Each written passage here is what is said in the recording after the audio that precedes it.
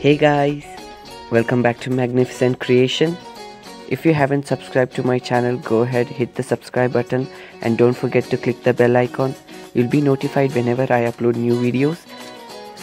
Today I'll be showing you how to make these beautiful flowers and leaves. For this project I used the clay which I made in my previous video. If you're interested in making your own homemade soft clay, the link is in the description box below. So go check it out, it's super easy to make. Without further intro, let's get into today's project. I'm starting off with the leaves. Take a small amount of clay. Remember to keep the rest of the clay in an airtight container or a bag. Before you start doing anything with your clay, you need to knead the clay until it becomes soft. Once the clay is soft, you can go ahead and roll it out and make a long strand.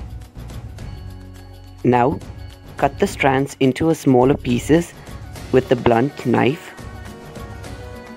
Flatten out these smaller pieces with the help of roller, or you can even use your fingers. Here I am just using a ruler and pressing it down. To add in more details, I am just using a toothpick. You could use a proper cutter, but I am just going with the materials which will be available at home. Let the leaves dry for a while. Once they are dried, you'll end up with this result. Now let's go ahead and make some flowers. For the flower, I have taken pink color clay. Before you work with this clay, you need to knead the clay until it becomes soft. You can do a teardrop test as well. Now, roll out the clay into a strand the same way we did for the leaf. Cut this strand with a blunt knife into smaller pieces.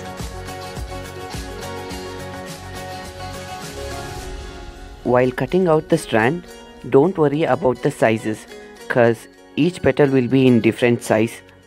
So you could just cut however you want. Here I'm just using a ruler to flatten out these pieces. These are going to be the petals of the flower. I'm going to make a bigger flower, so I'll be using lots of petals. Once you've flattened out all the petals, you could just check them. If the petals are still thick, you could just use your fingers and even it out.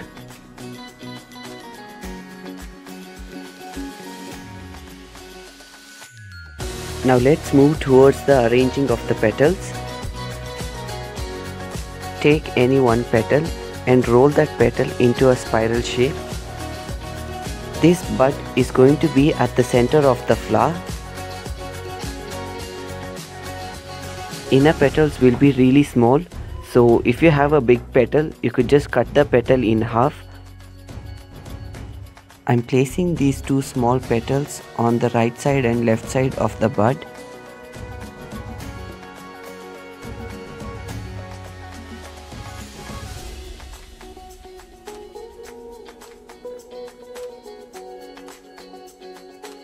Now you could just go ahead and add on the petals one after the other.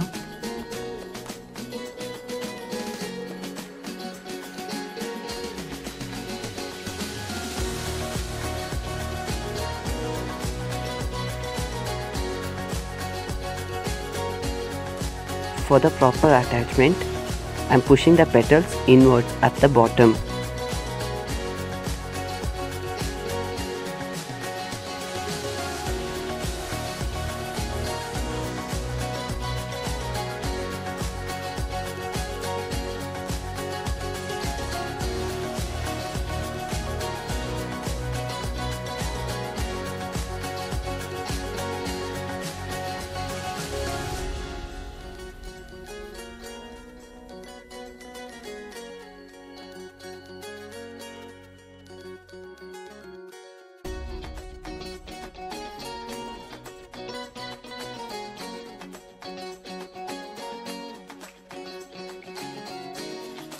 Once you've completed arranging all the petals, it looks very good.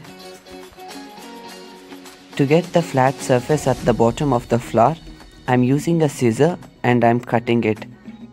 Now I'll have a smooth surface and it will be easier to paste the flower. Here's a small recap of making another small flower. For smaller flower, you'll be needing less petals.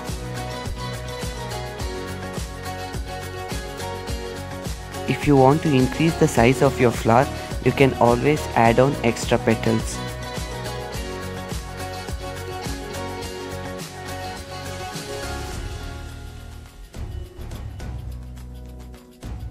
Once you're done making the flower, keep it aside until it dries completely.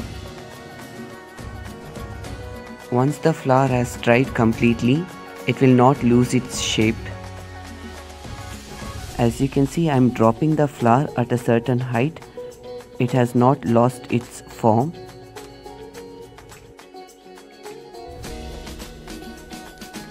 The flowers and leaves have dried up completely. I'm happy with the result. They all look so good. I'll be placing these flowers and leaves on a bottle. Here I'm using a beer bottle.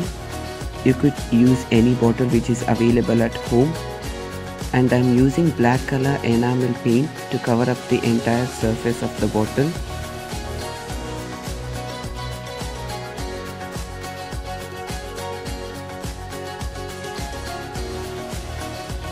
For painting, I'm using a flat paintbrush.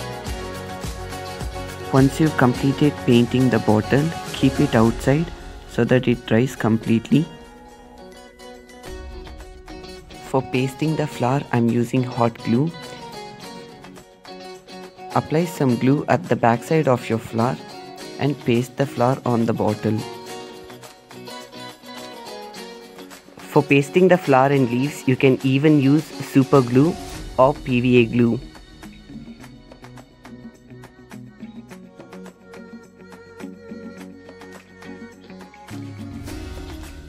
If you're using PVA glue, you need to wait for a while until it dries.